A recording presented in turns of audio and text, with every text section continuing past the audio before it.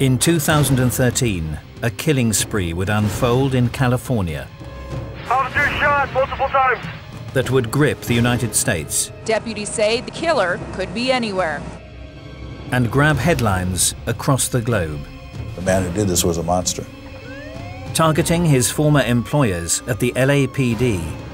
He was willing to do anything to kill police officers and their families and to get away.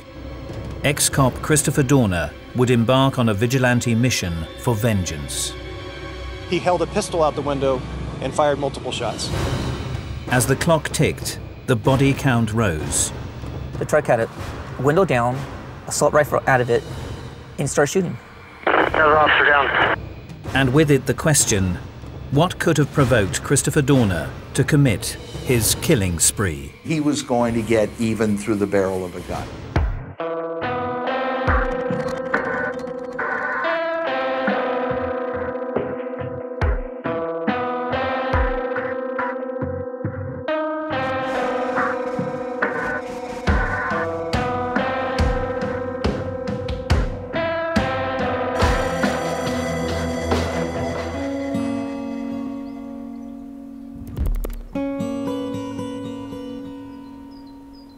Surrounded by the vast wilderness of the San Bernardino National Forest, the tranquil mountain town of Big Bear is one of Southern California's most popular tourist destinations. Big Bear is a great little mountain town. Big Bear and its environs, its neighbors, are a huge pine forest, essentially. We're out in the wilderness, kind of, you know. I mean, so that's what people like here.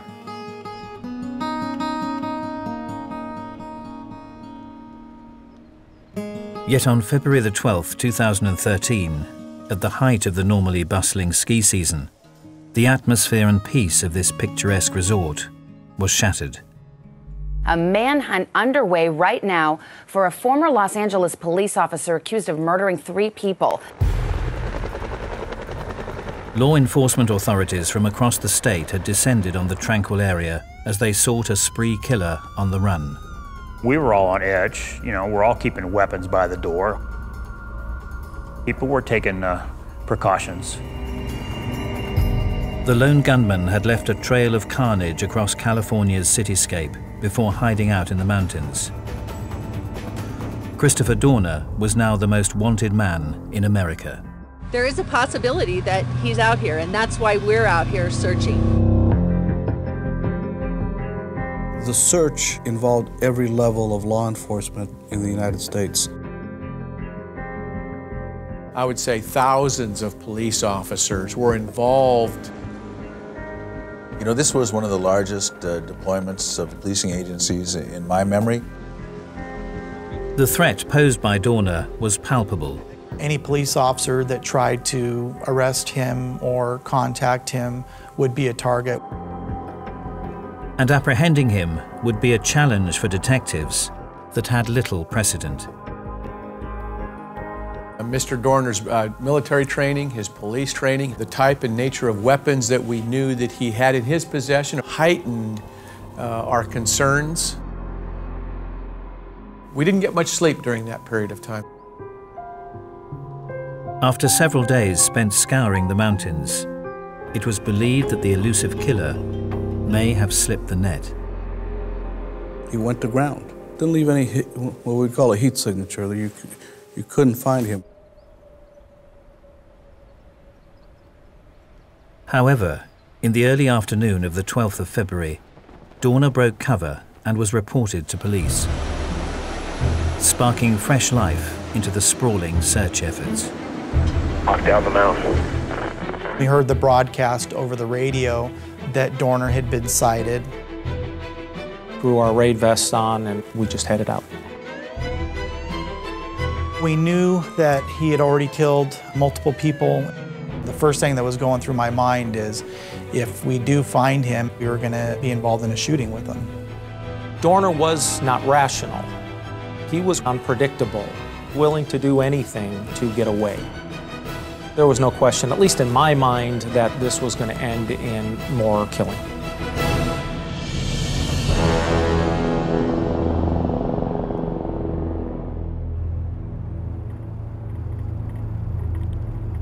Local scout camp leader Rick Helterbrake was on the mountain that day, unaware of the drama that was beginning to unfold.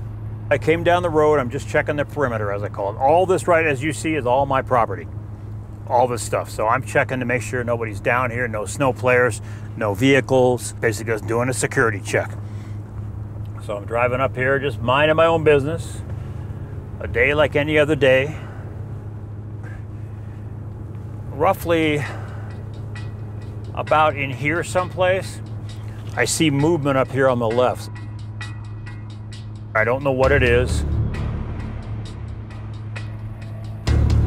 And right about in here, I see a crashed car. At around 12:45 p.m., Rick would lay eyes on the man who was the subject of one of the nation's largest ever manhunts. Within a split second or so, seemingly, I came up and Christopher Dorner came out of the snowbank at me with a rifle pointed at me.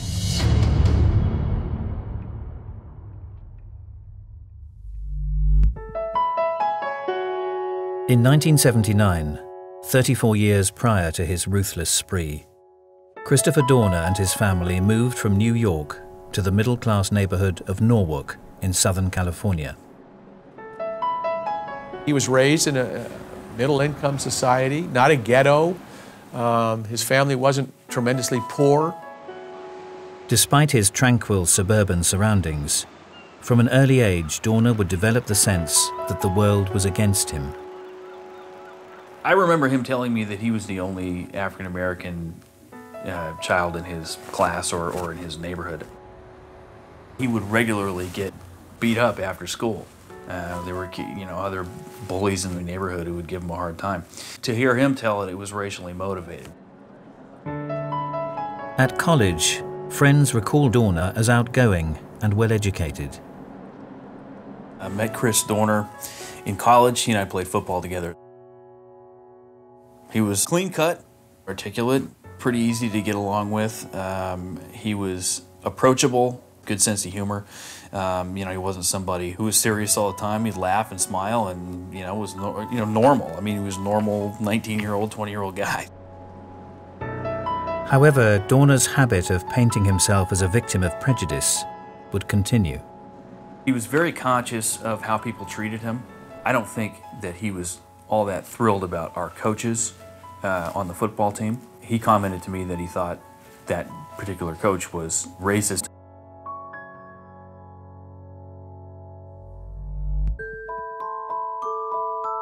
Dorner's problems with authority would continue after college. Having spent time enlisted in the Navy Reserves, his tendency to blame others was again noted when he joined the LAPD. In his short time at the LAPD, Christopher Dorner was the center of a lot of controversy. He made several complaints against other officers. He saw everything that happened to him that wasn't to his liking as a consequence of his race or of some overall scheme against him.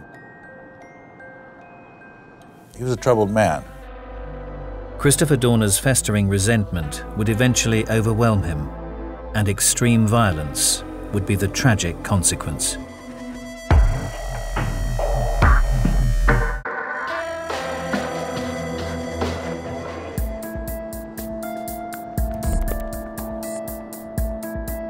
In 2013, Christopher Dorner would perpetrate a killing spree that would leave California paralyzed by fear. Law enforcement throughout Southern California is heightened and aware and concerned and scared because any one of them could have been his next target. The former LAPD man would turn fugitive and orchestrate a campaign of murder that would draw international attention and spark a massive manhunt. I think at one point in time, the rewards throughout Southern California for his apprehension amounted to over $1.5 million. The extraordinary spree would begin in puzzling circumstances. The 3rd of February 2013, 7:30 p.m. The city of Irvine, 40 miles southeast of Los Angeles. 27-year-old Monica Kwan and her fiancé Keith Lawrence were found slain in the parking lot at their apartment building. She was a coach in the school system and a very well respected individual in the community. She was engaged to Keith Lawrence. The man who did this was a monster. Initially, the motivation for this predatory crime seemed difficult to determine. Irvine Police Department were stunned by the randomness of the selection of victims in this crime. They are young people with no enemies, no connection to crime, no history of violence. And so detectives were at a loss. With police on tactical alert across this region tonight, men and women in uniform as well as the community are remembering Monica Kwan, a heartbreaking day as police search for a killer. However, in the early hours of the 4th of February, Christopher Dorner would not only claim responsibility for the killings, but announce his plans to continue his spree by targeting police officers. Holed up in an unassuming motel, Dorner posted a multi-page manifesto online. Upon discovery of the sprawling document, police began their investigation. Today, we have identified Christopher Jordan Dorner as a suspect in this double homicide. The manifesto outlined Dorner's motives. In this rambling manifesto posted on Dorner's Facebook page, he details everything. And made clear his grievances with the LAPD. Christopher Dorner had a troubled history with the Los Angeles Police Department. On his probationary period, his training officer counseled him about his performance. Soon after that, he made allegations of excessive force against her during an arrest. Those allegations were not supported by witnesses or fact, and because of that, charges were soon applied against Dorner, and he was terminated from the Los Angeles Police Department for being untruthful.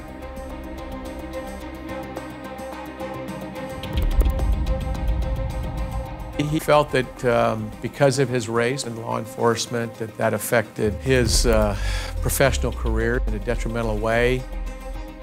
He was an injustice collector. He was a person that believed that nothing that ever happened to him was as a result of his own doing. The worst thing about these setbacks for him were, because he was a narcissist, it was stripping him of everything that he held true. His identity, his service record. You take that away from a narcissist, the outer trappings of success, then there's nothing left for him to have. Vengeance is a very powerful motivation in spree killing. We see their victims, they see villains. And so they want to get even through the barrel of a gun. Further reading of the sprawling document would uncover Dorner's twisted logic behind classifying Monica Kwan as a legitimate target for his vengeance. Monica Kwan is the daughter of Randy Kwan, an LAPD captain, the individual who had represented him, not prosecuted him, represented him at his administrative hearing during which he was terminated, fired from the Los Angeles Police Department. Dorner decided to pick them as his avenue for revenge. The circumstances of the young couple's deaths would give investigators a chilling insight into the cold-blooded mind of Christopher Dorner. It appears that it was an ambush. Multiple rounds were fired. I doubt that either of them had any time to know what or who was happening. They were caught very off guard and basically slaughtered, executed. Victims had no opportunity to escape or respond, that it was calculated. This was a crime of great brutality.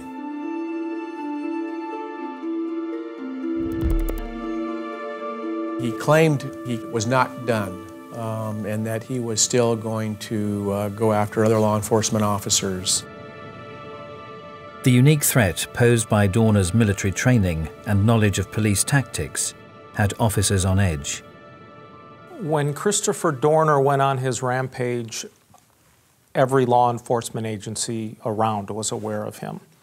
We were all on high alert. He had, specialized training with weapons. He's aware of law enforcement's routines. As the investigation continued, CCTV footage emerged of Dorner dumping weapons in the aftermath of the Kwan and Lawrence murders.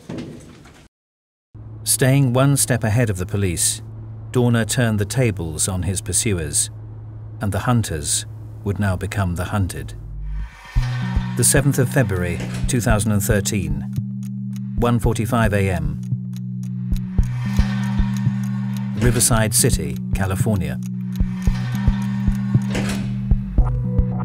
Cab driver Karam Kaoud was working the night shift. Normal evening, was not that busy, just normal. I'm at the stop sign, like a gray to blue truck. This guy, he ran the red light. And the same moment when I was thinking about this, I saw the police officer. I saw a truck pulling up next to the police. There is a car between them. In that car was Jack Chilson, a local resident who was also in the area. And that particular night, when I was going my way home, I was at a red light, and when I looked to my right, there was a police officer that pulled up in a squad car. Riverside officers Michael Crane and Andrew Takayas were out working a routine late-night patrol. Mike Crane was a remarkable police officer. He had about 11 years of service. In his personal life, he was the father of 2 children. Andy Takayas was a new officer to the Riverside Police Department. Karam, Jack, and officers Crane and Takayas were about to become embroiled in the burgeoning spree. The officers and I were looking at each other, and then I seen something on peripheral vision on my left-hand side, and I seen a large black male in a truck with an assault rifle out his driver's window, resting on the window, and start shooting. I'm looking to my left, watching him shooting across my hood into the driver's window, side window of the police officer's squad car. Opening fire on Crane and Takayas, Dorner would not discriminate when it came to dispatching violence. He had safety goggles on, and he had a grin on his face. It was like he was happy. He didn't feel sorry or anything. First of all, it's not believing what's happening. I couldn't believe it. The driver slumped forward, that's all I seen. I never seen the passenger. After he shot the police officers, he just left. He didn't peel out. He just, like, nothing ever happened. No speeding, no nothing. Like, he took, like he was going home. No emotion. With the officers helpless, their patrol car strafed with bullets, taxi driver Karam came to their aid. My feeling was, at that moment you don't have those feelings, you just act. I left my car and went to them. I saw the passenger police officer sitting up, and Officer Taki, the wounded one, he barely can move. And I told him, what should I do? What should I do? So he told me the radio. So I pull it up and press the button and grab it to his mouth, and he started to call. Officer shot multiple times. He cannot move, he cannot even grab the radio. He was wounded so bad. When police support arrived on the scene of the shooting, it proved to be too late for Michael Crane. 2 police officers went to his window and touched his neck, I believe, and they made their head like this, that he's dead. As the spree now entered its 4th day, Officer Andrew Takayas had been left critically wounded. Following the death of Michael Crane, Christopher Dorner's victims now numbered 3. It's very sad, actually. It's very sad, especially you have 2 kids. and a wife.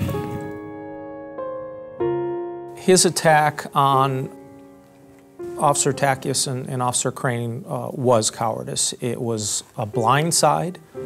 It was suppressed fire. They had no idea he was even in the area.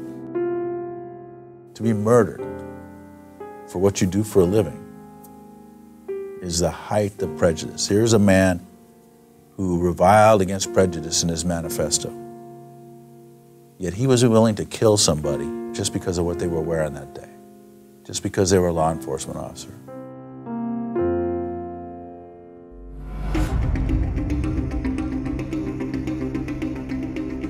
Only hours on from the murder of Michael Crane, Christopher Dorner's spree was to hit the skids, and detectives would soon have him in their sights.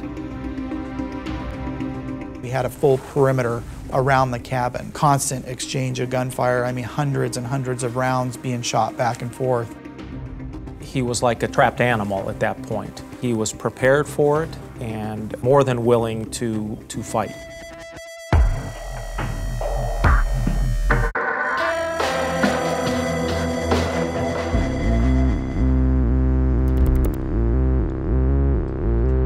In 2013, California would be struck by a killing spree that would make waves around the world. I think during that week to 10-day period of time, I would say thousands of police officers were involved.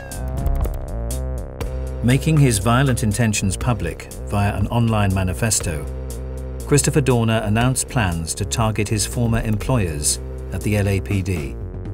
He was going to seek revenge, and we seek revenge in a very violent way. 4 days into his spree, Dorner had claimed the lives of 3. They made their head like this, that he's dead. Leaving another critically injured.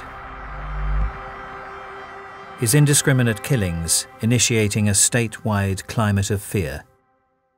There wasn't much rationality that you could attribute to this individual that you could say, okay, we know who's safe and who's not safe. So a very much heightened sense of danger and vulnerability.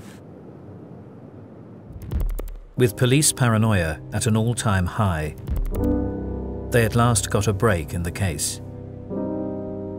In a remote area on a dirt road, his burned out truck was found. When Christopher Dorner crashed his truck up in the mountain, I think the majority of us believed he was still up there. There was an initial concern that this was bait and that Dorner was somewhere nearby ready to snipe. People were worried. Nobody knew where he was. We were all on edge. You know, we're all keeping weapons by the door. Hopefully not that we're going to confront somebody like Christopher Dorner. The discovery was made on the edge of the mountain town of Big Bear and would mark a turning point in what had now become one of the largest manhunts in Californian history. During the actual manhunt right after Christopher Dorner's vehicle was found, there were hundreds of officers up there. All the police agencies in my county were on tactical alert, the Sheriff's Department, the Riverside Police Department. The search involved every level of law enforcement in the United States. With Dorner's reputation for the unpredictable in mind, police proceeded with caution as they began their investigation. He was well armed. He had access to assault weapons, and extremely high-powered assault weapons at that. He had a large quantity of ammunition. He was very mobile. With the normally tranquil ski resort now overrun with detectives, the search for Dorner began. We're using snowcats and APCs with chains on them to get to those areas. Deputies say they searched 200 homes in an 8-mile wooded area where Christopher Dorner's burnt-out truck was discovered.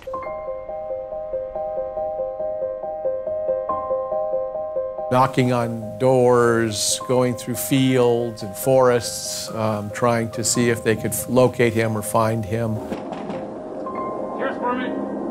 You're talking about thousands of cabins in isolated areas. And as many as they searched out there, he had the advantage, no question.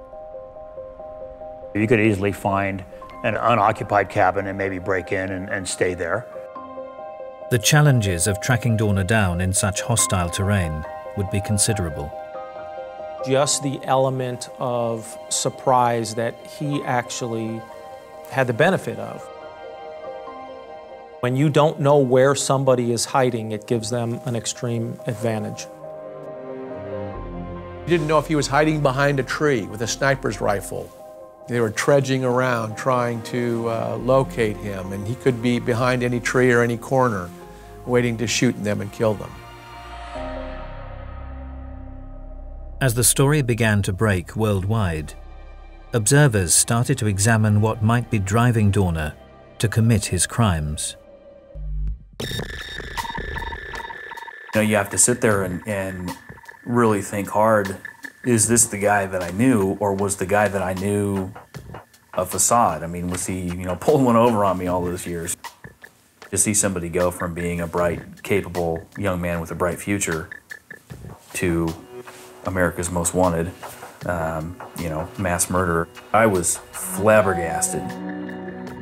I think what Mr. Dorner ultimately realized was that, in a sense, his world was crumbling around him. Everything that he had tried to accomplish and set out as goals, whether it be in the military or in law enforcement, didn't end well for him. He was a failure, and he couldn't deal with that. He couldn't accept that, and he had nowhere else to go, and ultimately wrought retribution. In the years that followed his dismissal from the LAPD, Dorner would suffer further personal setbacks, resulting in a steady slide into depression. Being depressed, as Dorner suggested, is not the sole reason why individuals engage in spree killings. No doubt he was depressed. What Dorner had that was different to the millions of other people who become severely depressed is he had narcissistic tendencies, he had access to firearms, and he also had a willingness to kill to prove his point. With his life at its lowest ever ebb, Dorner began to ready himself for what he called his last resort. After he was dismissed from the police department, he was apparently buying and selling guns and suppressors and ammunition, and the whole time stewing about what had happened to him.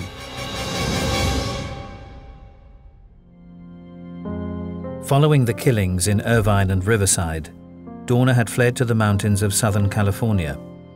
Search parties continued to scour Big Bear for any sign of the fugitive killer. However, their progress was slowed by hostile weather conditions. The SWAT team and more than 120 heavily armed officers have been combing the area for 2 days. The snow slowing but not stopping their search. Locals and authorities alike feared Christopher Dorner may have slipped the net. Other than his burned out vehicle, we had no specific information that he was still in the Big Bear area. The longer the time passed, more and more people were thinking that he was gone. However, such feelings would prove unfounded. The 12th of February 2013, 12:22 p.m. Mountain Vista Resort, Big Bear. 911 received a call from holiday cabin owner Karen Reynolds. 911 emergency, what are you reporting? I got tied Dorner. You guys were tied up? Yeah, I got still. He went into a cabin where a couple were arrived, I guess, after he had broken into that cabin, and he tied them up and held them captive. The victims are managed to free themselves. They call the authorities and they report that he has taken their car. What's the make and model? It's a Nissan Rogue, ROGUE. Those people are very fortunate that they are still alive. With fresh information to hand, officers Jim Simons and Mike Medici now had a hot lead on a trail they feared had gone cold. Suspect left 15 to 30 ago and took keys to Nissan Rogue. Our mission was to find Dorner. was to find the car he was driving, was to try to outthink him where he was going next. Walk down the mountain. Christopher Dorner made it very clear that we law enforcement officers were his targets. So yeah, it obviously heightened our awareness. While officers Simons and Medici continued to pursue Dorner, unsuspecting local resident Rick Helterbrake would be confronted by the most wanted man in America. Right about in here, I see a crashed car, and then I see Dorner coming out of the snowbank right there, right at me. I remember him coming at me. I remember the vest. He had a big ballistics vest on with pockets in it. He's got a gun right at my head. I could tell it was some kind of assault rifle. I go like this, put my truck in park. He says, "I don't want to hurt you. Just get out and start walking." I had that sense that I wasn't one of his targets. You know, he wanted to kill cops, and I wasn't a cop. I left the truck roughly in this position right here. I got up and I started walking up the road. You realize you just got confronted by the most wanted man in America, and, you know, he let me go. After Rick alerted authorities to his encounter with Dorner, Be a white Dodge pickup truck headed down Glass Road. the pursuit would hurtle towards its explosive end. All available units to Glass Road and 38. The terrain out there was wide open, nothing but trees and snow. You talk about rubbernecking. We had to look in a swivel for him because you didn't know what tree he was behind, what set of rocks he might be behind. We knew he was not going to go easy. We knew it was probably going to end up in some type of confrontation involving gunfire. San Bernardino Sheriff's deputies Alex Collins and Jeremiah McKay also joined the chase. Jeremiah was very familiar with the Big Bear area. He had been stationed up there as a deputy with the San Bernardino Sheriff's Department, so he was hot on Mr. Dorner's trail. Are we sure he's in the vehicle? And what tracks are we following, vehicle or foot? The radio traffic told us to go a direction which was a right turn for us. Jeremiah went left, and we did make that right turn according to the radio. We got to the intersection, and that's when we started hearing the gunfire. Shots fired, 7 Oaks Cabin, 7 Oaks Cabin. Copy, shots fired, 7 Oaks Cabin. As shots began to ring out, deputies Collins and McKay found themselves in the line of fire. Returning fire. Copy, returning fire. Officer down, officer down. Copy, officer down. Alex Collins had taken a shot to the face and another 3 to his chest, arm and leg. Dorner's crosshairs would then fall on Jeremiah McKay. We turned around, we pulled up and saw Jeremiah on the ground. 445, another officer down. Copy, another officer down. I saw that Jeremiah McKay was down and he wasn't moving. It appeared that he was dead. Christopher Dorner had claimed another life and had left another officer seriously wounded.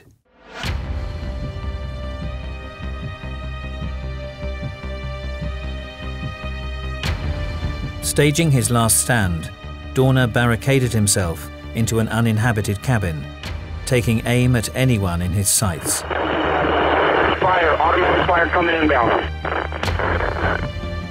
Mike Medici and Jim Simons would return fire. Dorner started shooting at the deputies pinned down behind their vehicle. Automatic fire inbound. So we immediately just started shooting at Christopher Dorner in the cabin, trying to get him to stop firing. All you would hear are thuds, basically, coming over your head. There was no question in my mind he was not going to just give up or stop. SWAT is on scene. More teams of officers responded. Constant exchange of gunfire. I mean, hundreds and hundreds of rounds being shot back and forth. Deputies are still down in the kill zone. And he would start shooting at the deputies pinned behind the car again. We can hear the rounds, hitting their car. They are popping off smoke to get the wounded deputies out. Under the cover of smoke, officers Collins and McKay were retrieved from the kill zone. Deputy Collins would receive treatment for his injuries.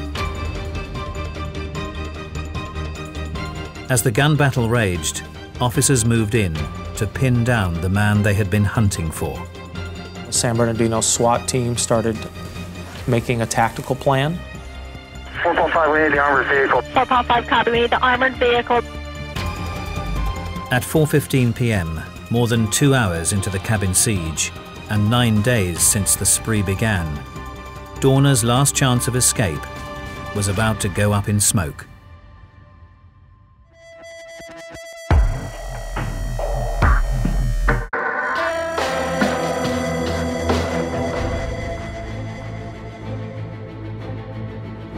In 2013, Christopher Dorner would embark on a killing spree, declaring his intent to dispatch vigilante justice against his former employers at the LAPD.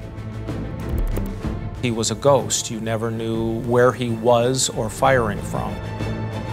The out-of-control ex-cop would take the lives of 4 in 9 days, leaving 2 other victims critically wounded.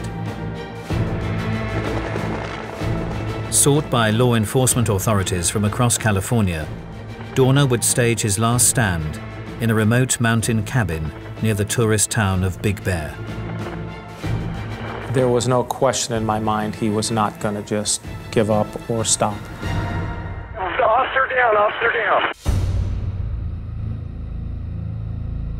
Even with the cabin surrounded and the odds stacked against him, Dorner seemed determined to continue his fight until the last. They made announcements to come out and give yourself up numerous times. Periodically, the gunfire from inside the cabin continued. At that point, it was very obvious he had no intentions of giving up at all. Having refused all negotiations for over 2 hours, at 4:15 p.m., SWAT teams would execute a plan designed to smoke Dorner out, deploying potent tear gas canisters, known as burners, into the cabin. Control 61 Lincoln, we're going to be deploying a gas burner. Ultimately, the sheriff's department ended up throwing in a smoke canister, which it kind of explodes and expels the gas with a flame. We have a fire. Unfortunately, that started a fire inside the cabin. The whole time, we never got any communication back from Christopher Dorner in any way, no intentions of turning himself in or giving himself up. Okay, guys, be ready on the number 4 side. We have fire in the front. It might come out the back. Watching events unfold live on TV, Dorner's former friend, James Usera, felt mixed emotions. It was bizarre to sit there watching the TV screen. The cabin was on fire. One side fully engulfed, fire on the 4. That was the moment where I kind of knew that, okay, my friend's gonna die, and there's nothing anybody can do about it. He ain't coming out of that alive. Shortly after the cabin became engulfed by flames, a single sound emerged from the hut. It sounded like one shot fired from inside the residence. That signaled the end of 9 days that would rank as some of the most chaotic in California's recent history. Copy, one shot fired from inside the residence.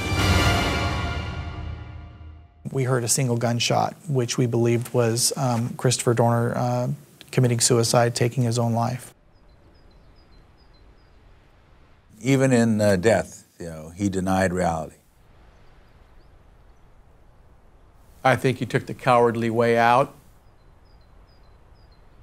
He was man enough to take the lives of several people, but he was not man enough to do the time for it. He chose the narcissist's way out by ending his own life. Making the final decision over life and death, he chose to control what happened to him, not the police. For detectives and citizens alike, the end of Dorner's spree offered a chance to reflect on the events of the previous 9 days. The sense of relief was nobody else is going to die today. I was very relieved that we had finally put an end to this madness that he had created. He was an evil man. He came to an evil end, and the world's better for it.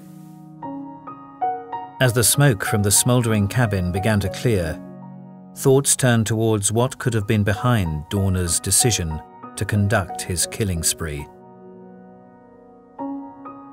Chris was a very capable young man. He could have done anything. I mean, he was smart, he was educated, so to see it end the way that it did, you know, we're all left asking questions about what was the catalyst, you know, what made him snap.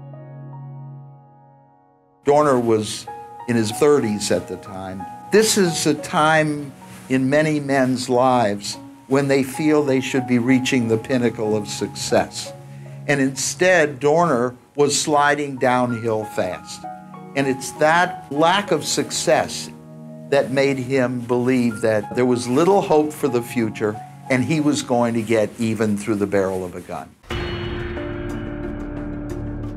He's taken on this anger and fury and personalised it. And at that point, he starts to lose sense of reality and focus more on this idea of gaining revenge. It's not something I ever would have expected, but can you honestly say that there's anybody you've ever met who you would expect would be a killer someday? I mean, nobody expects that of other people. Like many other grudge-based spree killers, Dorner is clearly laying the blame at the feet of his victims. He's prepared to murder a number of individuals and see it as being a justifiable crime. This forms part of his narcissistic personality. He's more keen on getting his version of events across than any remorse he may feel for the victims. Without the bravery displayed by officers in the line of duty, the ultimate outcome of Dorner's spree may have been far graver. Law enforcement is full of heroes. The men and women of all of the agencies that participated in the manhunt for Dorner acted as heroes. And every one of them faced danger every time they put on this uniform or one like it and went out into public. And they know it. What is beyond doubt is that the loss of innocent life suffered at Dorner's hand over those 9 days was senseless. You know, Dorner never killed anybody that knew him or anybody that had any direct connection with all the things that he thought had been done wrong to him. All of his 4 victims were completely innocent. It's obviously an extreme shock to all the police officers when we do lose a colleague. I think it kind of brings us together closer. I think it increases our camaraderie because we realize that, you know, at any time one of us can be shot and killed. I went to Deputy McKay's funeral service. I ran into an old friend of mine that I hadn't seen for probably 15 or 20 years. And I was just talking with him at the funeral, and then he told me that his daughter was Deputy McKay's wife. And at that moment, he and I started crying. It's a very tragic situation.